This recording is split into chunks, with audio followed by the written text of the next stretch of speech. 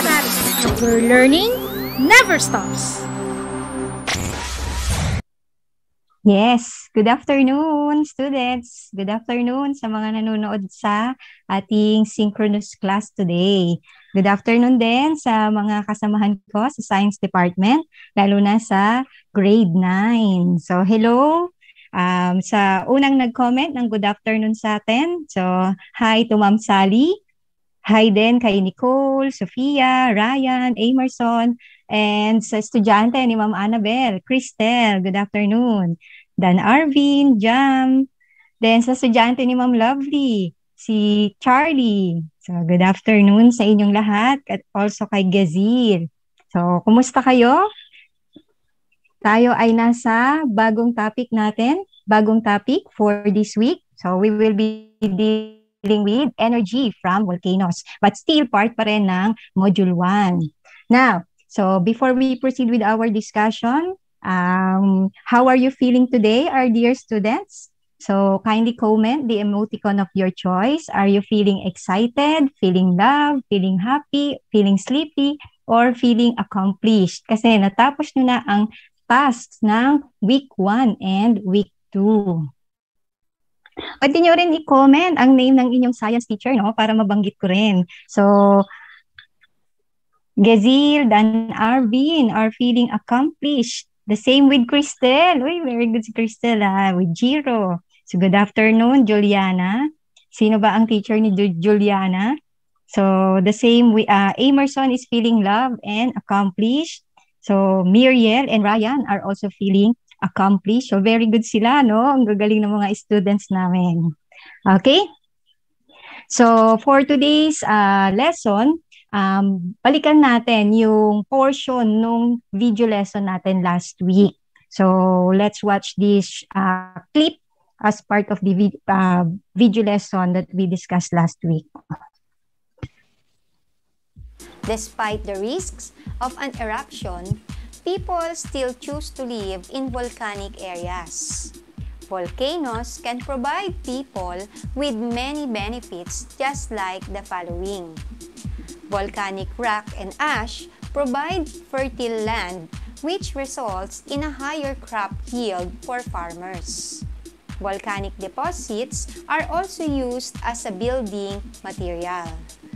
Volcanoes produce spectacular scenery that increases tourism in the place. Okay. So, natatandaan nyo ba tong portion ng discussion natin last week, ng video lesson natin? So, sa palagay nyo, tungkol saan ba itong mga examples na binanggit sa video lesson na ito? So, anyway, si Juliana daw ay estudyante ni Ma'am Lovely. Okay? So, she's feeling loved today. Okay, so palagay nyo, ano ba ang itinuturo sa atin itong mga examples na nabanggit sa video lesson natin last week? In relation to volcanoes. Yes, so Emerson said that these talks about advantages and disadvantages of volcanoes. But to be specific, these examples here are the advantages of living near volcanoes. So these are the positive effects of volcanoes. Okay, now aside from these advantages, of course, meron pang isang magandang dulot sa atin ang mga volcanoes. At yan yung pag-aaralan natin for this week. So our most essential learning competency for this week is that you should be able to illustrate how energy from volcanoes may be tapped for human use. So sa palagay nyo, ano kayang energy ang magagamit natin galing sa mga bulkan? So to understand this competency more, let's watch this video. Since our country is a home to more than 100 volcanoes, energy has been tapped from them. Ano nga bang energy ang nakukuha mula sa mga bulkan? Paano nagagamit ang energy na ito upang makalikha ng kuryente? O makinig mabuti upang malaman nyo ang sagot. Dito lang sa Science Matters, where learning never stops.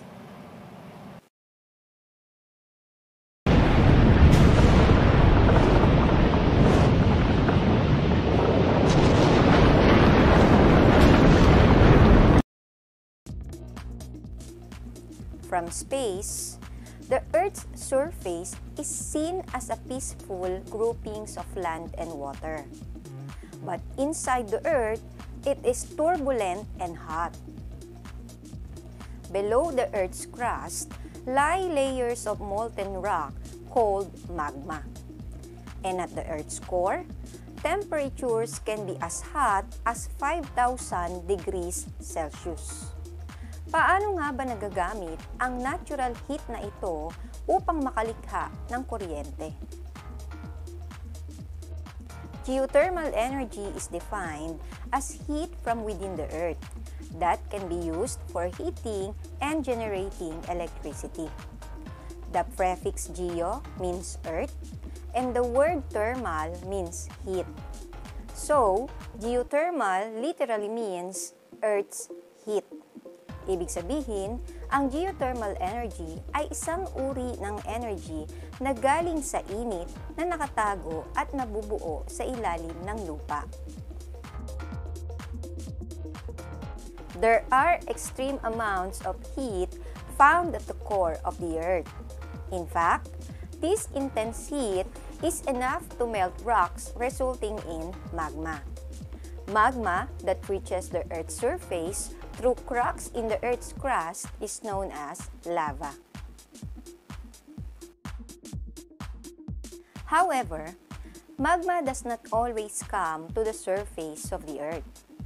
If it stays trapped within the layers of the Earth, it can heat underground water. It can form natural pools of heated water known as hot springs, or gushing jets of hot water and steam that burst up from the Earth's surface known as volcanoes.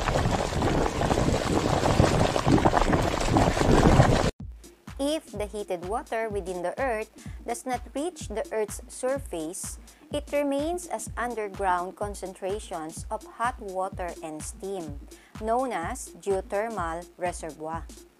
By tapping into geothermal reservoir, we can efficiently heat our homes and businesses and even generate electricity. But how is geothermal energy generated?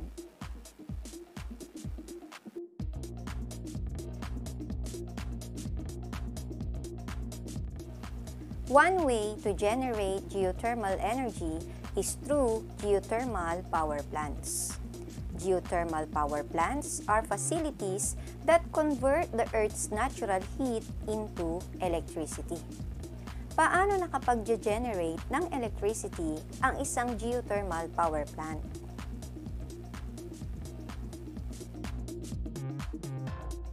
Excited na ba kayong malaman? The following are steps to generate electricity in a geothermal power plant.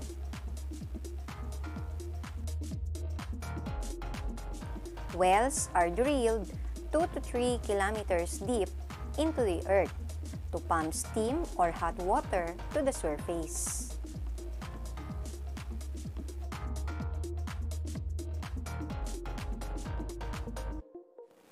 When the water reaches the surface, the drop in pressure causes the water to turn into steam.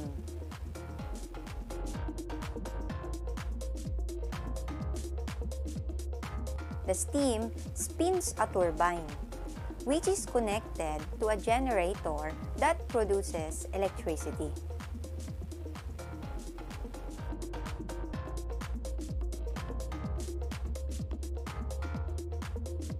Cooling tower cools the steam, which it condenses back to water.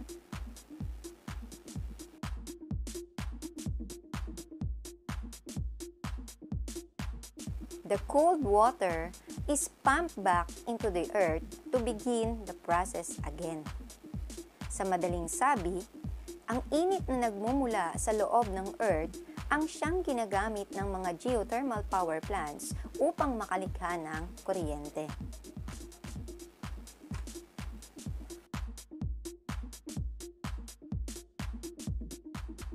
Alam niyo ba that the Philippines is one of the world's top producers of geothermal power, as it is located along the ring of fire zone of Pacific volcanoes. In fact, noong 2019, ang ating bansa ay rank 3 in the world in terms of geothermal energy production.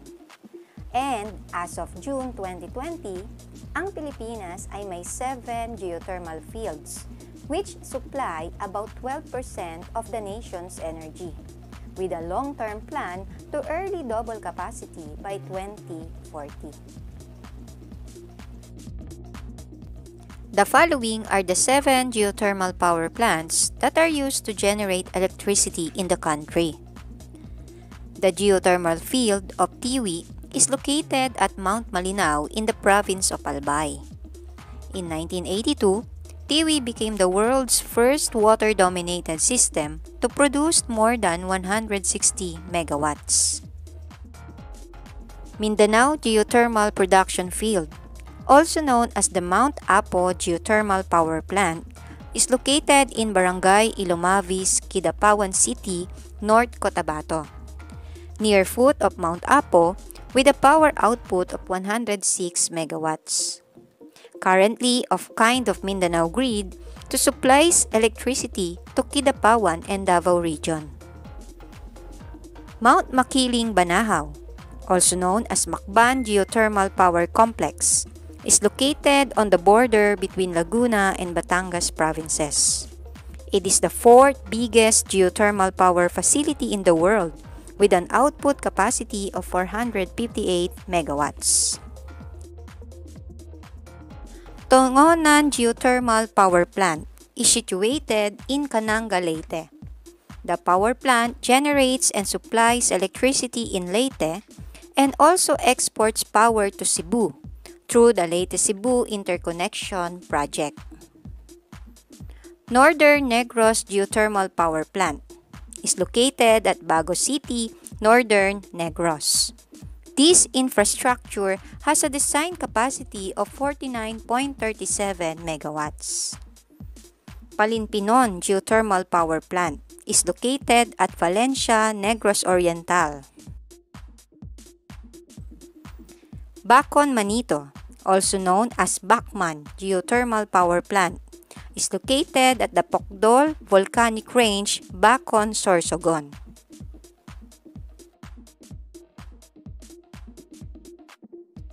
Ngayon, alam nyo na kung paano nagagamit ang init na galing sa ilalim ng lupa upang makalikha ng kuryente. I hope you learned something new today. Don't forget to like, share, and subscribe our channel, Dasma North Science, so you won't miss any video lesson. I am Ma'am Janice Reyes, your grade 9 science teacher, only here at Science Matters, where learning never stops. Science Matters, where learning never stops. Okay, so di ba? Ang dali lang ng lesson natin for this week, ano? So you just have to describe what a geothermal energy is. And of course, natutunan nyo dun sa video natin, nalaman nyo dun sa video natin na may mga geothermal power plants pala dito sa Pilipinas at ginagamit na rin, no, dito sa ating bansa. So as a quick summary of the lesson, so remember that geothermal energy is just defined as heat from within the earth. And in order for human to harness this energy, this geothermal energy, we use it by through geothermal power plants. So nag-build ng mga geothermal power plants dun sa mga lugar na may mga active volcanoes. And of course, these facilities convert the Earth's natural heat in order to produce electricity. So again, what are the ways on how we can convert this heat into electricity? So number 1, wells are drilled. So to pump steam or to produce hot water to the surface. Then once this is already in the surface, the pressure drops, then causing the water to turn into steam. So pag steam na yan, then it will spin a turbine. So the turbine is connected to a generator, then that generator will produce electricity. So example of this. So kung titingnan nyo dito sa animation, ito ay sample ng coal power plant. So ang nagpapaikot ng kanyang turbine ay coal. So sa isang geothermal power plant, ang nagpapaikot ng kanyang turbine, so ito po ang turbine. So ang nagpapaikot ng turbine dito ay steam. So steam is the thing that turns the turbine. Okay? Then the turbine is connected to a generator. So the generator, yan naman po ang the mechanical energy of the generator will be converted into electricity. So what does it mean when we say mechanical energy? So mechanical energy, balik tayo doon. So mechanical energy is the combination of the objects' kinetic and potential energy. So natutunan nyo naman na in your previous years that kinetic energy is the energy of motion and potential energy is the energy at rest. So pag pinagsama mo si potential and kinetic energy and they change from one form to another, it becomes mechanical energy. So yung pag napaandar ng steam, itong turbine, so mapapaandar ni turbine ang generator. Then the generator now will produce electricity. So yun ngayon yung magsusupply ng kuryente sa mga bahay. Okay? Then in return, para maulit yung cycle, so there are cooling towers. So this cooling tower cools the steam and condenses it back to water.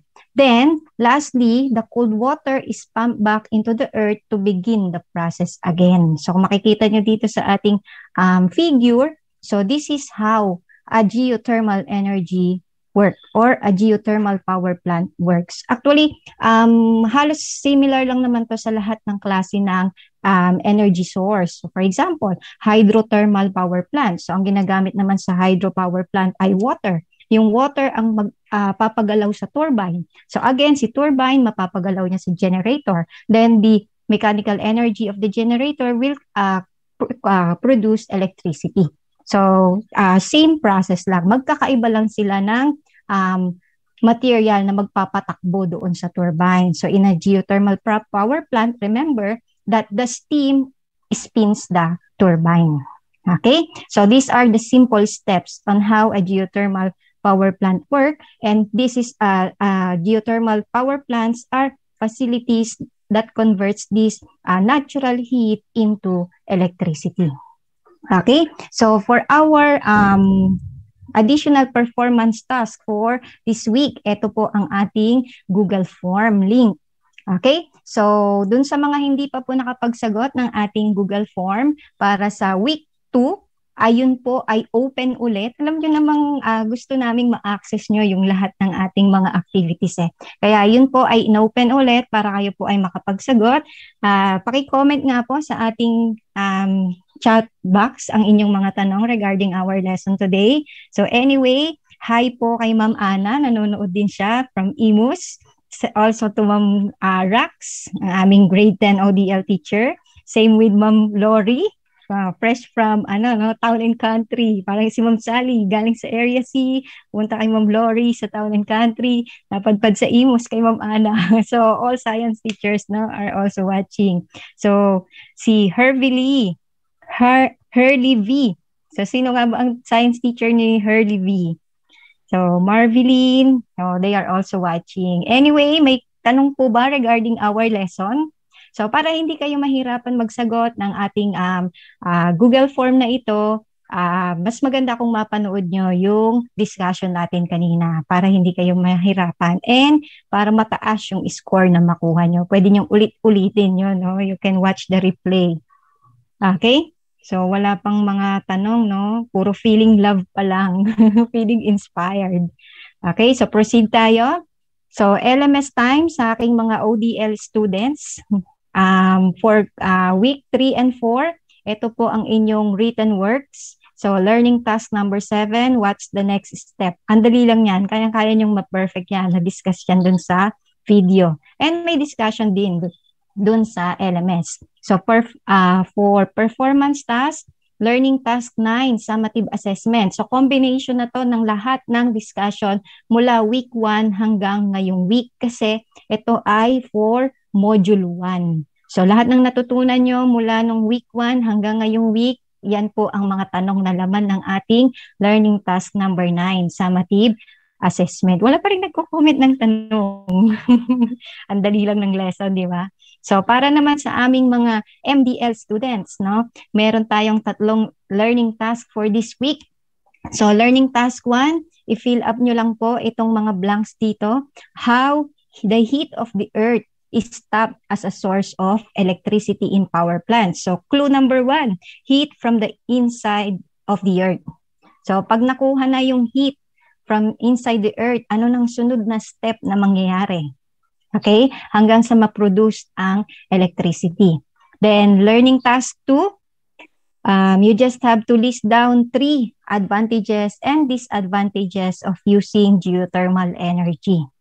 Okay, learning task 3, so 5 questions, multiple choice. So, batay doon sa napanood nyo, sa napakinggan nyo sa discussion natin, yung natutunan nyo, palagay nyo, ano kaya ang mga tamang sagot sa bawat tanong na yan? May pagpipilian naman dyan eh. Alam nyo namang ayaw namin kayong nahihirapan.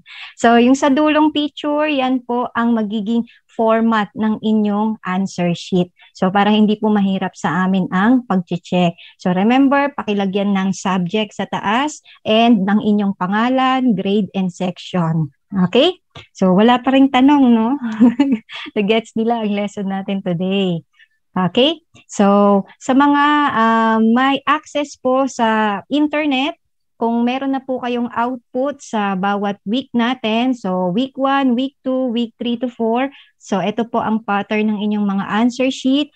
I suggest, ito po ay, yung screenshot po nitong mga sagot ninyo ay ipasa nyo po sa Google Drive na gagawin ng inyong advisor. So for example, sa section Agoho, nakagawa na si Sir Romil. Doon meron kayong folder, meron kayong nandun, sa Google Drive, nandun yung folder ng lahat ng subject from Filipino hanggang sa ESP, and then nandun din po ang pagbukas nyo noon, may folder din doon ng week. For example, week 1 week to week 2. So doon nyo ngayon i-upload yung screenshot ng inyong sagot sa naka-assign na folder per week. May folder din doon ng inyong pangalan. So, batay doon sa nakita kong Google Drive kay Sir Romil. Okay? So, kung cellphone naman, ang gamit ninyo, ma-upload nyo pa rin yan sa Google Drive, tuturuan na lang kayo ng inyong advisor. Okay? Wala pa rin silang tanong. So, dahil kayo ay wala pa rin tanong, again, for this week, tapos na po tayo sa Module 1. We will proceed with another module next week. So, anyway, kanina pong 2 o'clock, 2:20 rather, no? Napakinggan nyo ang video lesson natin kanina sa 89.5 North Star FM.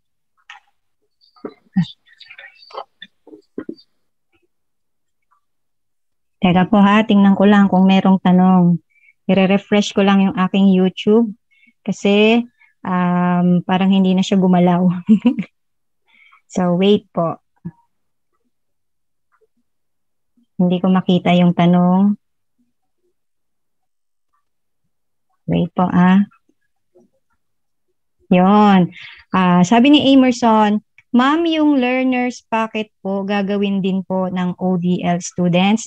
Emerson, yung learner's packet ay intended for our MDL students. So, yung mga ODL students po, ang sasagutan nyo lang po ay yung task na nasa LMS. So, magkaiba po kayo ng platform pero same lesson. Okay?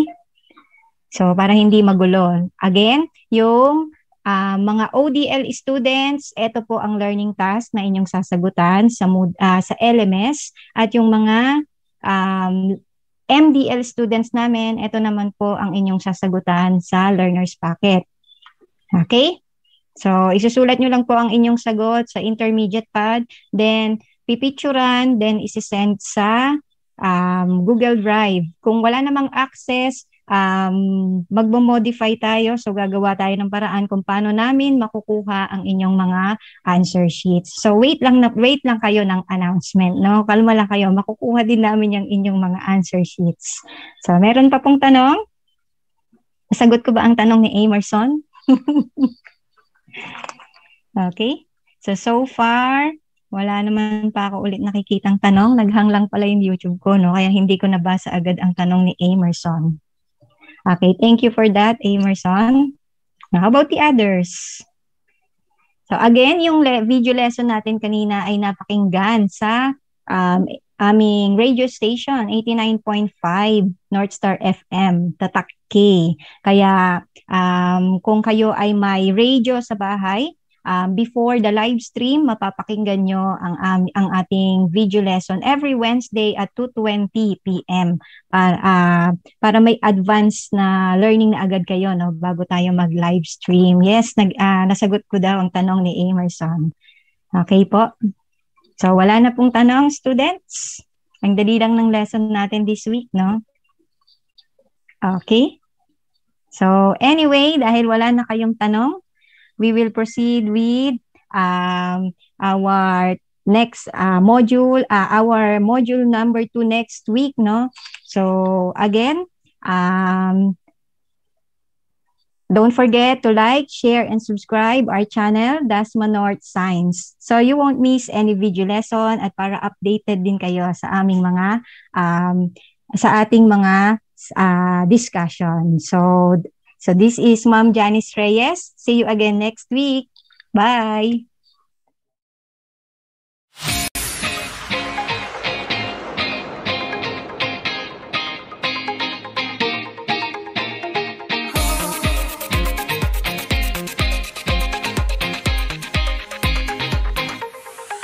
Bye.